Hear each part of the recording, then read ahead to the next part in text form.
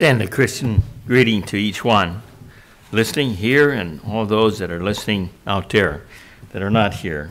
May the Lord be praised today as we worship together.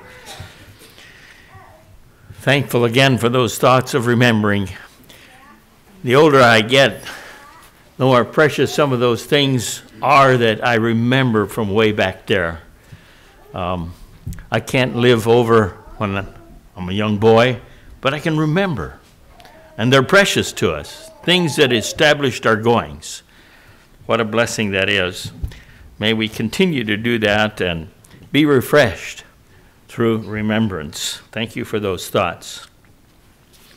This morning, for a message, something that I've been thinking about all week, I've entitled the message, The Poor of the Land, and it's a part of 2 Kings 25:12. Last week I read the alms scripture and also the feet washing scripture, but that's been pressing on my mind this week already, that of giving of alms. It speaks of having compassion on the poor and needy, and how to do it in a way that could be a blessing for both the giver and the receiver. I'd like to look at the subject of the poor in the land this morning. Is it a blessing or a curse? If you'll turn with me to 2 Kings 25, verse 12, if you can do that, I'll read that verse. And this verse has to do with the time when Jerusalem was taken captive over to Babylon. And the one they had already been taken, the leaders and so forth had been taken, captured. Jerusalem had been overtaken, and they had placed the captain of the guard there in Jerusalem.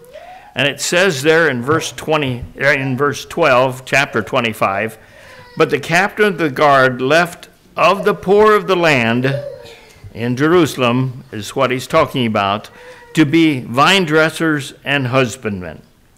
Now that's servanthood, basically. If you stop and you think about it, those who were going to take care of the fruit or the fields and those areas of production around Jerusalem, they left those there. The rest of the princes and the skilled people were taken to Babylon to be killed or become servants of Nebuchadnezzar. Was this a blessing to be poor at that time? Physically poor? Well, at least they stayed in their home place, their home territory. They weren't killed. So in a sense, it was a type of blessing that they could remain there in Jerusalem area, and they just had other people ruling over them. But their lives were spared, and they had food to eat, I'm sure, because they were taking care of the production. So there was not a need in those areas. But it seems to me, as I looked over this portion, that was what was on my mind this week, meditating upon alms, and that it seems like that God had a sympathetic heart for the poor. And I'd like to look at some of those. I made that statement last Sunday, and I wanted to verify some of that, and began studying and looking at some of these scriptures that would verify the thought that God had a sympathetic heart for the poor. And if God has, why shouldn't we, is the question that I was asking myself. We notice in the beginning of time that he gave special attention to the physically poor, those that didn't have very much. Turn with me now to Deuteronomy 15. I'd like to read a portion from the very beginning and trying to get the thought of God's heart as we think of the physically poor. Deuteronomy 15, reading 7 and 8. And there it says, these are the commandments that were given, that was given to Moses. And if there be among you a poor man of one of thy brethren within any of thy gates in thy land, which the Lord thy God giveth thee, thou shalt not harden thine heart, nor shut thine hand from thy poor neighbor or brother. But thou shalt open thine hand wide unto him, and shalt surely lend him sufficient for his need, in that which he wanteth. And then we can skip down to, or like to skip down to verse 10.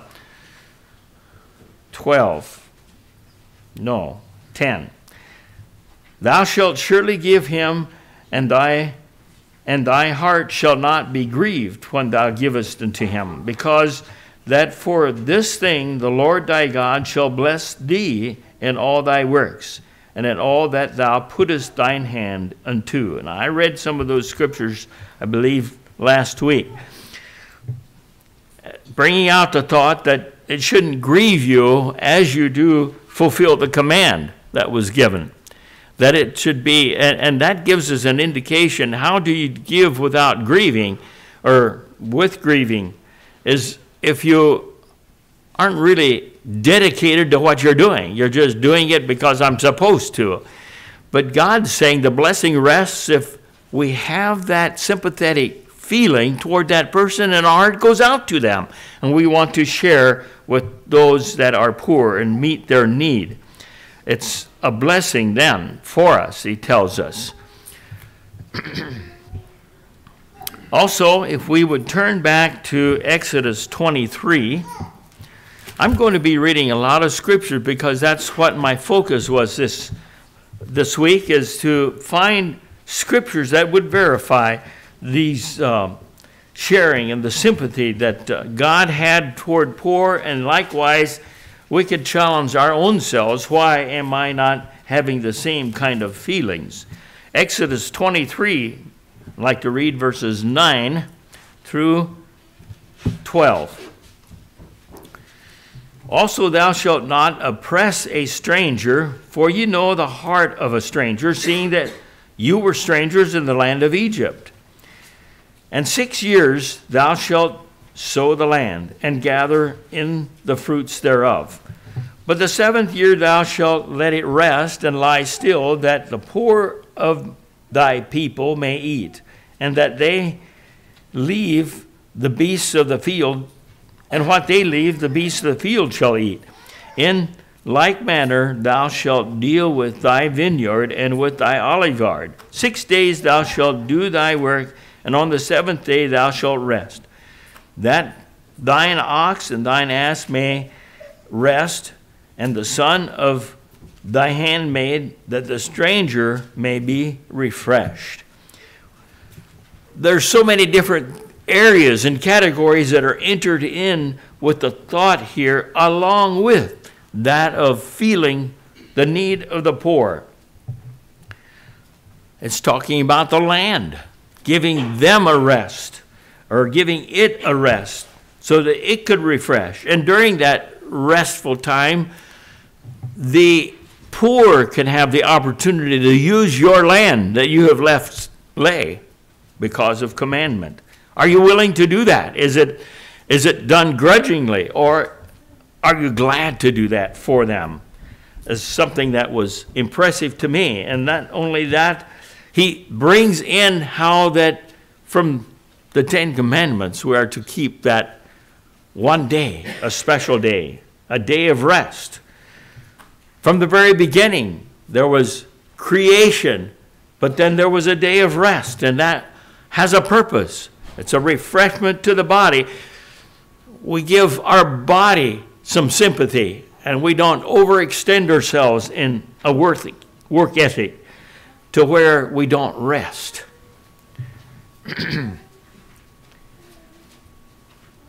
There's another thought that I just gained now. I remember the person that was not a church person I was working for right after I went out of high school. I was with an excavator for the summer before I went into service. And There was one thing I appreciated. We didn't work on Sunday, even though he was not a church-going man. He just made the statement, if I can't make a living 6 days, the seventh day is not going to help a bit. It's because of the attitude I have, or that he had, that we make it work, and it's a blessing. It's a time of refreshment for us that we need. And the seventh day would probably be a harm if he continued to work. So that's a thought he was gaining, or trying to share. Leviticus, another avenue, another thought in relation to God's sympathy for the poor. Leviticus 23, verse 22. There it says, and it mentions the leaving of the corners of your fields for the poor and the strangers. Oh, another thought I wanted to share there is in Exodus 23. It gives the indication that a stranger is also a poor person, or considered in the poor realm. Why? Probably because he's... Have you ever gone to a different place and you feel like you're a stranger? And okay, we were just last winter at a wedding, and it was in a strange place. And my wife's sister's husband, they drove from Tennessee, but they had car trouble on the way up. And so he was in a strange land with car problems. Isn't it a healthy feeling to be able to look to those people and say, can you help us? Do you know someone who can fix my car? You know, there's a blessing in that of you're a type of poor person in a strange land. You don't know the people. You don't go to your normal car fixer. You go, you ask questions, and you try to find someone who will meet your need there. Same way with food and place to stay. Can you help us? What's the best place to stay? What's the best hotel? Or where can I best meet my needs? Because I'm a stranger. We're a type of poor person. We need other people's help. That's kind of the secret of being a poor person, needing help. Leviticus tells us then, like I mentioned last week, that the corners of the field were not reaped. Tells us very plainly in Leviticus 23:22 that we're to let that for the poor people so that they have something to partake of and meet. Now, how sharp do you make the corner? Do you provide a little bit, or do you make it pretty round so that there's more there for the poor? Just some thoughts that we can transpose into our giving of meeting the poor's needs. But God said, allow the corners of the field not to be reaped so that they have something to live on and to meet their needs. The poor of the land. Exodus 22:25 is another area that is in relation to God's thoughts about the poor. And I'm sure that we can carry that over into our day and age likewise. Exodus 22:25 says, if thou lend money to any of my people that is poor by thee, thou shalt not be to him as a usurer, neither shalt thou lay upon him usury. That's talking about charging interest to those that are poor. Or maybe even those that are in the congregation or in your fold. We can take that and reach out in many different ways. God tells us he's going to bless us if we do that. There's another thought that I got out of that verse where it said, any of my people that is poor by thee. I'm not quite sure how that all goes, but maybe you have done something and this person has an obligation to you. He's poor by you, but you don't hold him accountable. You don't require it. If he cannot pay it, are you willing to let it go? Poor by you. Of course, he's also saying don't charge interest to that poor person. God will take care of the rest. Just let's remember that.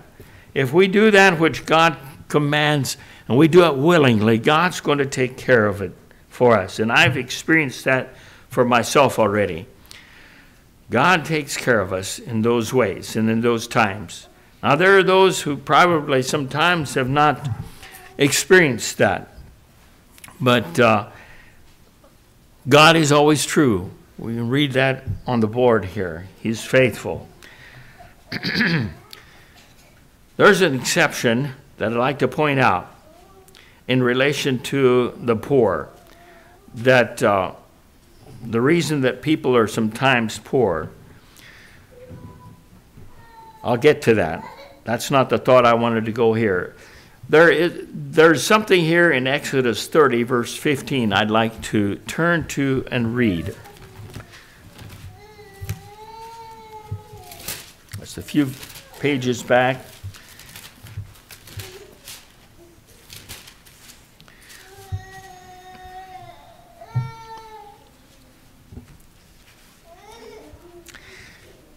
Exodus 30, verse 15. The rich shall not give more, and the poor shall not give less than half of a shekel. Then they shall, when they give an offering to the Lord, to make atonement for their souls.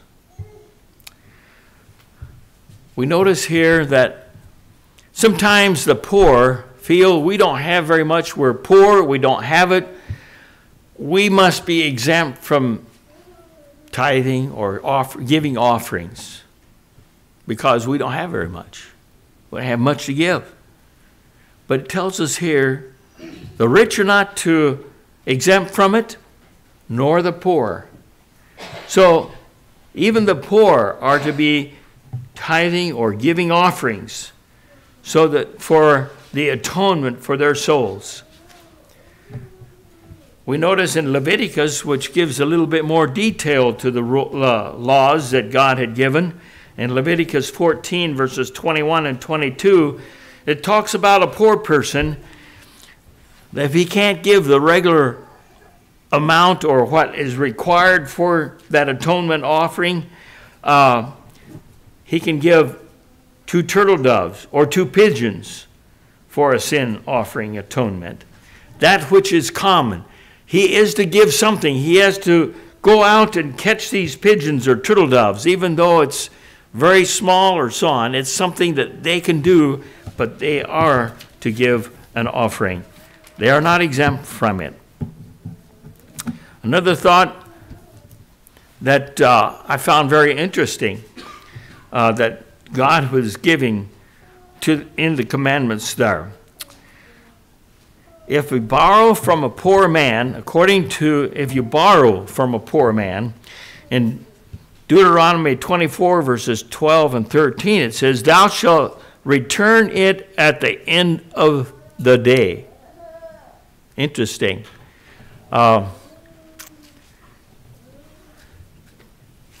Reminds me of something that someone shared at work many years ago, where someone had borrowed a neighbor's, I'm not sure, was it an axe or it was something that he had borrowed. And the borrower had not returned it. It was a long time. And the man wanted it. He needed his axe again or whatever it was. And so he went over to the neighbor and he looked in his shop and there was the axe. And the neighbor was right in there. So this other neighbor went out to the buggy and he got his whip and he went in there and he whipped that axe and he said, now the next time you return when you're finished being used. And then he took his axe, and then the neighbor said, oh, I apologized and told him to take it home. But that's interesting that God says, thou shalt return it at the end of the day, a responsibility that was put upon you or me when I borrow something from a poor man. Deuteronomy, the same chapter, verses 14 and 15 says, if you hire a man, you're to pay him before the sun goes down. Now, we don't do that in this day and age, but the thought there was that he might need that money that day. So pay him so that he has it. Honor the poor man and respect him. Meet his needs in the best way possible. It seems quite obvious that God's heart reaches out to a poor person. A question I'd like to ask: is there a greater reason than the suffering that goes with natural poverty that God had in mind? Could it be that there is a better willingness of a person to accept help that's poor? Maybe an attitude difference that God was looking at when he was giving these rules in relation to the poor.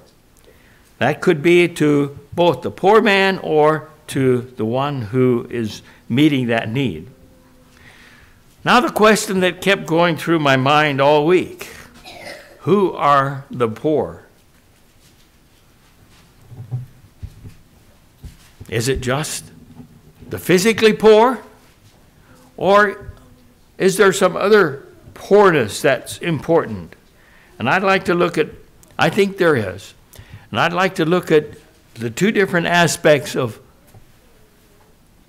poor, that the physically and also the spiritual aspect of being poor.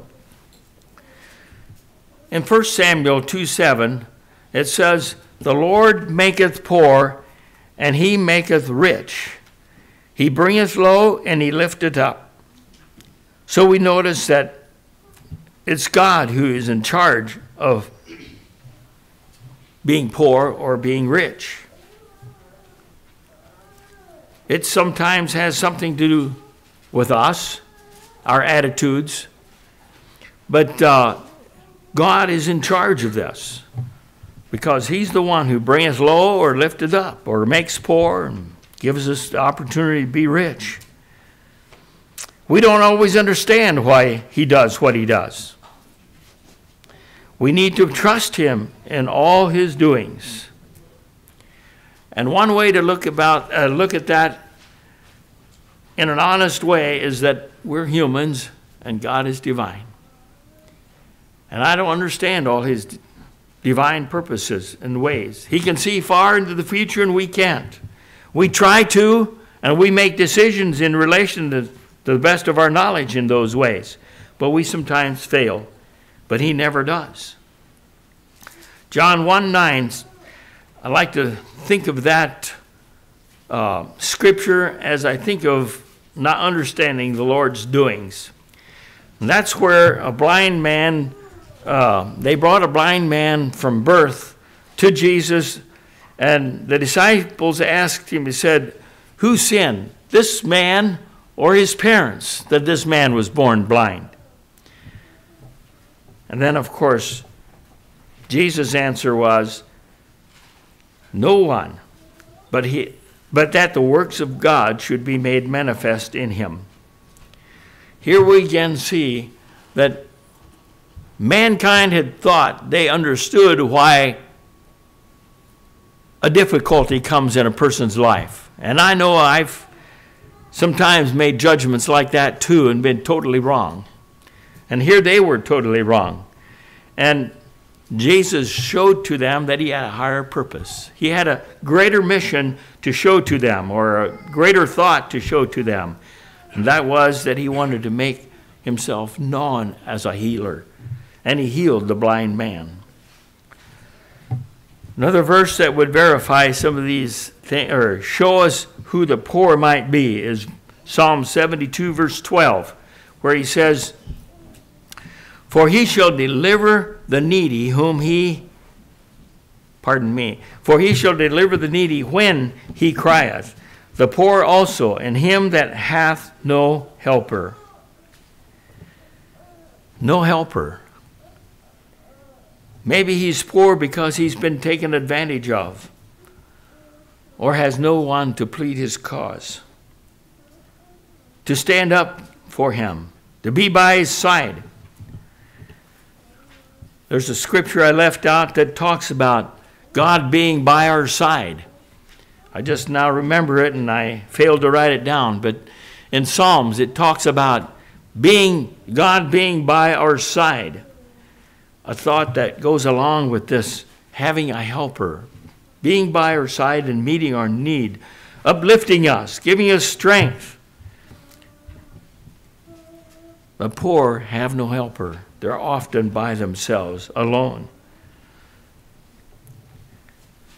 Psalm 74:21 gives us another hint of a person who might be poor. O let him not be oppressed. Let not the oppressed return ashamed. Let the poor and needy praise thy name. As I think of the oppressed, often the poor are those that are looked down on. Where was the beggar found in the scriptures? At the rich man's gate. There he sat, hoping to receive from the rich people that go in to see the rich man. Oppressed. Talks about the dogs coming and licking his sores because he was full of sores. Oppressed. Does our heart go out to those, the poor and needy? They praise thy name. I had to think of just recent story that we heard in the Ukraine. And I think of another thought. The verse before verse 21, verse 20 talks about those that are treated in cruelty. Cruelty can cause poverty, and we don't have to think very long in the Ukraine, and we see that that's very true. But we think of someone who there was a story that come from, and the reason we know is because these people were praising God. They were being oppressed, and they had very little. They were hiding in the basement, and they had one bottle of water and some crackers, I think is what it was. And they were down there for 2 or 3 weeks. And when it was over with, they still had a bottle of water and crackers. They were praising God because there was a miracle there. And I had to wonder already, in that one town where they've completely destroyed it, and there's, somewhere around 2,000 people in that factory down in the tunnels, and they have given up trying to get them because the Russian soldiers are afraid that they'd lose too many soldiers if they go down there to try and weed them out. They've been in there for a long time. What are they eating? What are they drinking? Is God providing a miracle there? I believe something is happening. It wouldn't take long until the food's all gone for 2,000 people.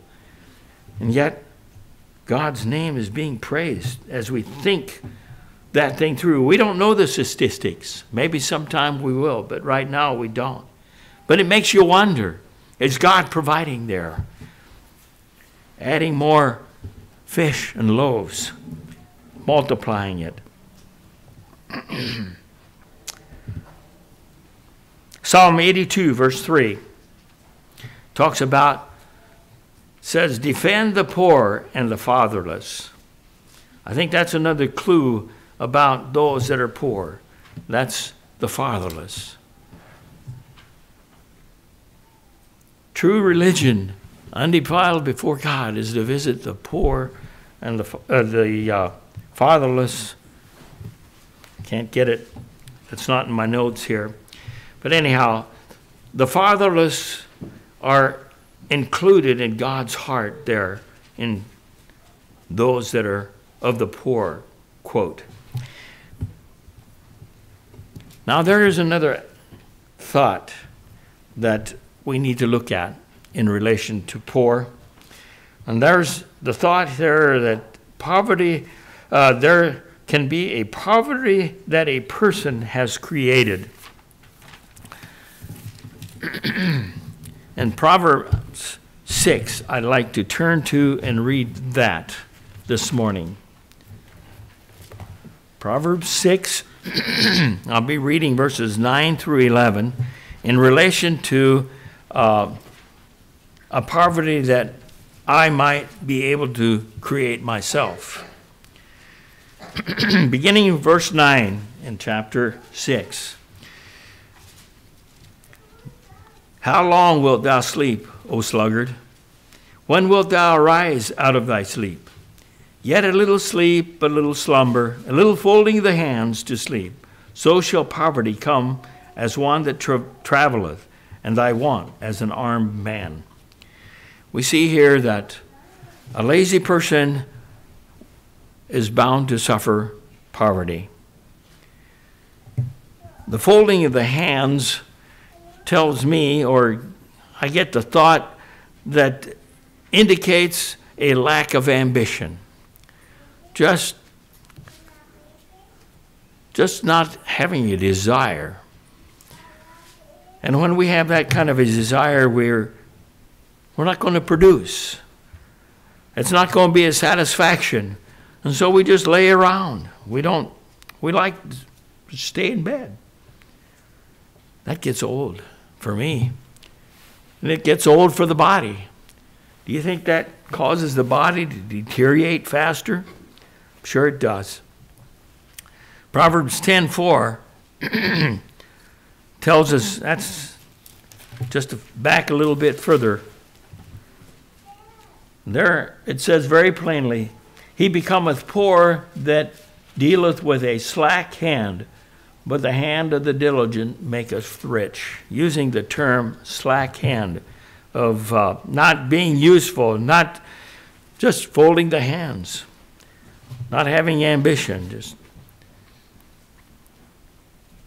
poverty. And then as we think of that slack hand, other sources will say slothful, which gives another different definition for the one who is a lazy person who doesn't want to work. It's not healthy, it's not good, and he's going to be a poor person. We have made ourselves poor in that way. Proverbs 13, verse 18, some more scriptures in relation to self-poverty. Poverty and shame shall be to him that refuses instruction, but he that regardeth reproof shall be honored. Not taking instruction is a way of poverty. Proverbs 25, verse 4. I said unto the fools, deal not foolishly. Be wise in your investments that you make. Don't overextend yourself in your purchases, or there may come poverty. I said unto fools, deal not foolishly. Be wise. Allow room for emergencies is another area of wisdom in relation to not dealing foolishly. And then yet, sometimes there are going to be those situations where we might need help to meet our needs or to move forward. I'd like to look at some guidelines, just a few here, concerning the poor of your people.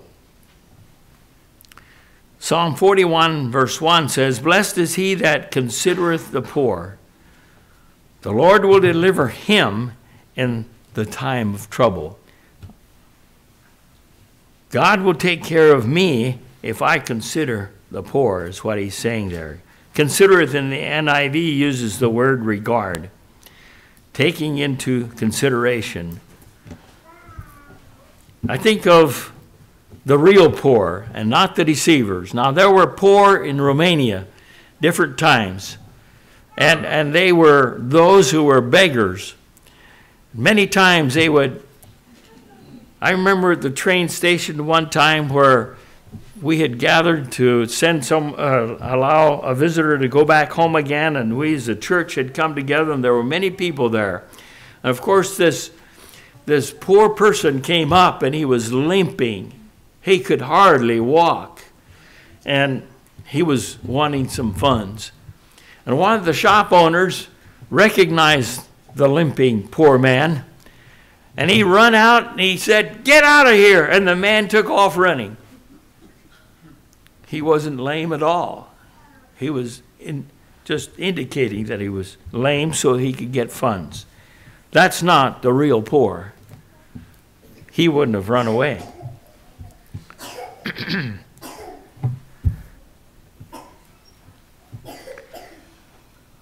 I'd like to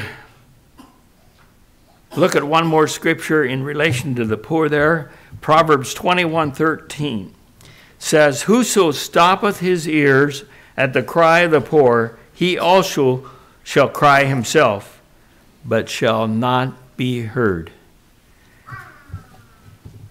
Do we listen? Do we hear when the poor are crying? Do we take notice to give our attention to? Or do we turn away and make excuses for ourselves? The time may come when we might have a similar situation and we won't be heard. I need to move on. I'd like to move to God's gift of salvation is available to everyone that is poor in spirit. That's the spiritual aspect of it. And the Beatitudes, it says, "Blessed are the poor in spirit, for theirs is the kingdom of God." It's the criteria for a relationship with God. The Amplified Bible uses the word humble for the poor in spirit. Isaiah 57:15 speaks of a contrite spirit, meaning a deep sorrow for having done wrong. Psalm 51:17 indicates a broken spirit. Familiar with that verse? The sacrifices of God are a broken spirit, a broken and contrite heart God will not despise.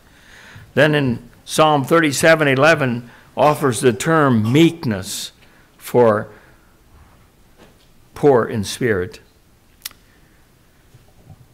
The key verse I'd like to think of is in 2 Corinthians 8:9 concerning the spiritual aspect of being poor in spirit. And there it says, "For we know the grace," and Paul was saying this, "for we know the grace of our Lord Jesus Christ, that though he was rich," he was the creator, "yet for our sakes he became poor." He came to earth to die. That ye might through his poverty might be rich. The forgiveness of sin for ourselves came because he became poor to meet our needs. He was rich. A superb example of the poor in spirit. The opposite of humility is pride. Pride goeth before destruction, and a haughty spirit before a fall. Proverbs 16:18. And then Proverbs 13:7, it says, "There is that which maketh rich, yet hath nothing. There is that which maketh himself poor, yet hath great riches." The parallel scripture there in the New Testament is Matthew 23, verse 12, where it says, "And whosoever shall exalt himself shall be abased, and he that shall humble himself shall be exalted." That is talking about being poor in spirit. James 4:10 says, "Humble yourselves in the sight of the Lord, and he shall lift you up." In closing, I'd like to turn to Revelation and read a portion in Revelation 3.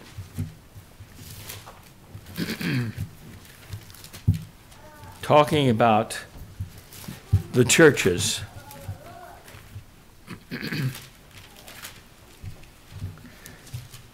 Revelation 3, reading verses 16 through 18, and a closing verse here.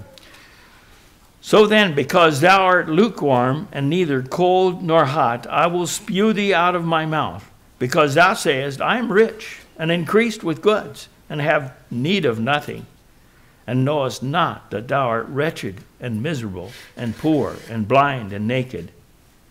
Then his counsel, I counsel thee to buy of me gold tried in the fire, that thou mayest be rich, and white raiment, that thou mayest be clothed, and that thy shame of thy nakedness do not appear, and anoint thine eyes with eye salve, that thou mayest see. As many as I love, I rebuke and chasten. Be zealous, therefore, and repent. Natural poverty may not adversely affect our eternal destination, but it can, according to our attitude. But a spiritual relationship is a must if we desire to be with Jesus throughout eternity. We must be poor in spirit to have that relationship. Shall we kneel in prayer? Heavenly Father, we come before you. Lord, as you have spoken to our hearts as we think of those that are needy around us, and we are a rich people. Any way you look at it, we know that. And you have blessed us. And you've blessed us for a reason. May we see that reason and open our hands wide unto the poor. Not only those around about us, but all around the world. There is a crying out of poor people that have lost everything.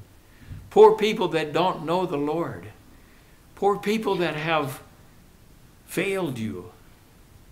God, may we reach out in the many different ways that we can, through sending scriptures, through sending Bibles, through sending food, through sending funds, to helping people that are doing these things and reaching out, those that are even extending or putting their lives in danger to bring food and clothing and so forth to those that are held captive, Lord. May we support them in prayer and fasting, Lord. May you meet their needs. And we just pray, Lord, that you would open our hearts to a compassion as never before, that we would use the resources that you have allowed us to have in a way that's profitable for thy kingdom in these latter days. In Jesus' name we pray with thanksgiving. Amen.